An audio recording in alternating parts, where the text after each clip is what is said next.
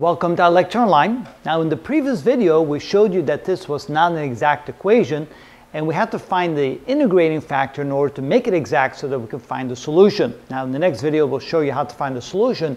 In this video we're going to show you how to find that integrating factor.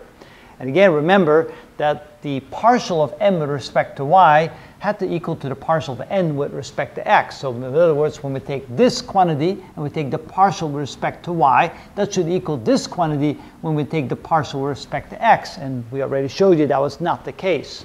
So we knew that we had to multiply it times the integrating factor, and we could say that integrating factor f will be something probably in the order of x to the n power times y to the, let me reverse that, x to the m power times y to the n power, like to state in alphabetical order.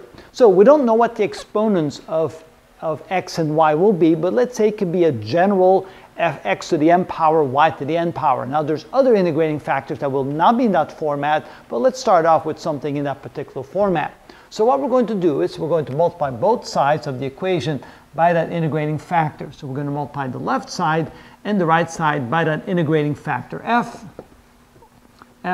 So in other words, what we're going to do, we're going to multiply the left side by x to the m power times y to the n power times the quantity x y squared plus 4x squared y times dx plus 3x squared y plus 4x cubed times dy.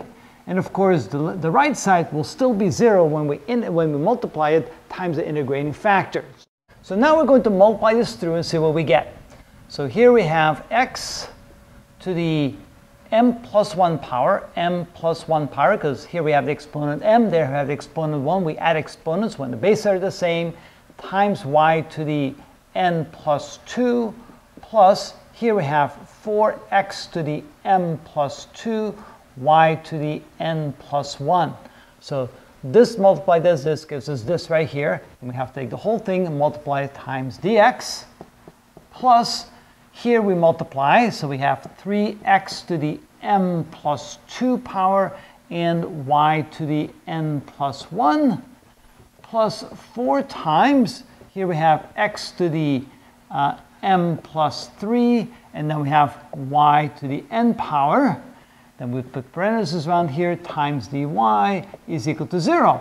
And so now we have this in the general format where we have m times dx plus n times dy is equal to 0. And of course, if this is exact, that means that the partial of m with respect to y is equal to the partial of n with respect to x. And that, of course, is if this is an exact equation.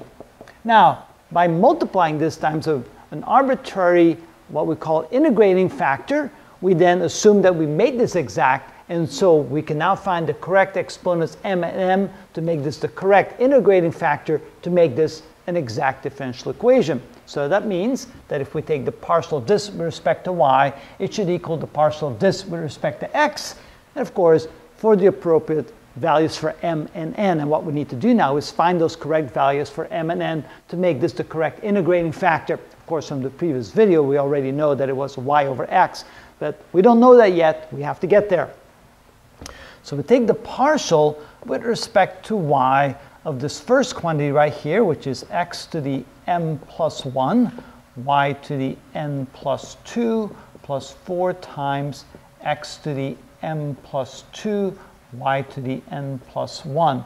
All right, now remember, when we take the partial with respect to y, that x becomes a constant, so this here is a constant. So we take the exponent, n plus 2, times the constant, x to the m plus 1, raised times y to the n plus 1. We have to subtract 1 from the exponent since we took the derivative.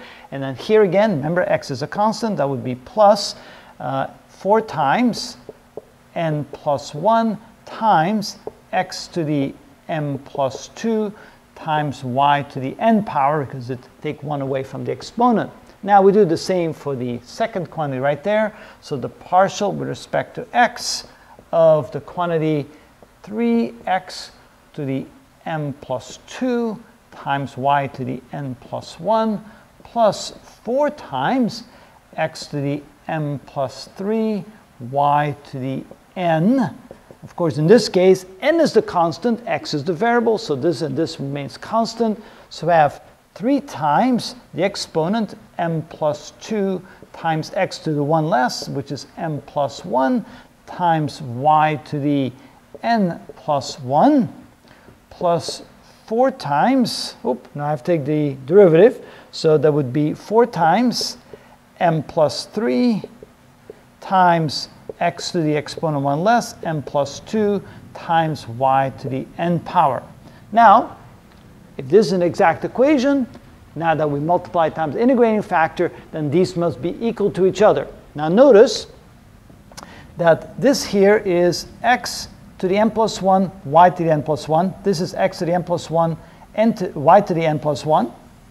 And then also notice, let me get a different color, that here we have x to the n plus 2, y to the n, x to the n plus 2, y to the n, which means that this has to equal this, and this has to equal this for the two to be equal to one another. So therefore I can conclude that n plus 2 must equal 3 times m plus 2, and we could say that 4 times n plus 1 must equal 4 times m plus 3. So what we have now is we have 2 equations and 2 unknowns which we can algebraically solve for m and n to find the correct integrating factor. So let's go ahead and do that. So let's come over here, we have more room, and solve for those 2 variables, n and m, or the 2 unknowns. So taking the first equation, I can say that n plus 2 is equal to multiplying through 3m plus 6. And the second equation, that becomes 4n plus 4 is equal to 4m plus 12. 4m plus 12. All right, let's see here. We need to eliminate one of our variables. So what if I multiply the top by a negative 4? So I'm going to multiply the top by a negative 4. That means I multiply both sides of the equation by negative 4. And that then gives me the following. Minus 4n minus 8 is equal to minus 12m minus 24. Now I can add these two together. Notice that one of my variables will disappear. The n will disappear. So I end up with a minus 4 equals a minus 8m minus 12. Bringing the minus 12 over to the other side, I get, that would be a plus 8 equals a minus 8m. So therefore, m must equal a negative 1. All right, so I already discovered one of my variables. Now I need to discover my other unknown. So I can go ahead and grab maybe this equation right here. So my top equation, so we have n plus 2 equals 3m plus 6. Notice that the m is equal to negative 1. So n plus 2 equals 3 times the negative 1 plus 6. So n is equal to negative 3 plus 6 minus 2. And that means that n is equal to 1.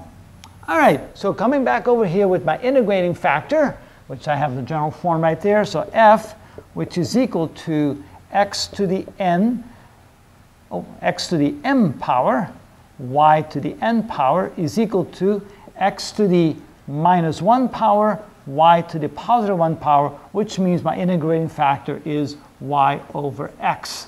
And that was what we had as an integrating factor in the previous video. I just hadn't shown you yet at that point how to calculate that. So now you see how to find the integrating factor. Once you have the integrating factor, you're going to multiply both the left and the right side of the differential equation by the integrating factor to make the equation exact, and then you can solve the equation using the normal techniques. That I will show you in the next video, that once you find the correct integrating factor, and once you've established that it's the correct integrating factor because it is now exact, then you can go ahead and find the solution. And we'll do that in the next video.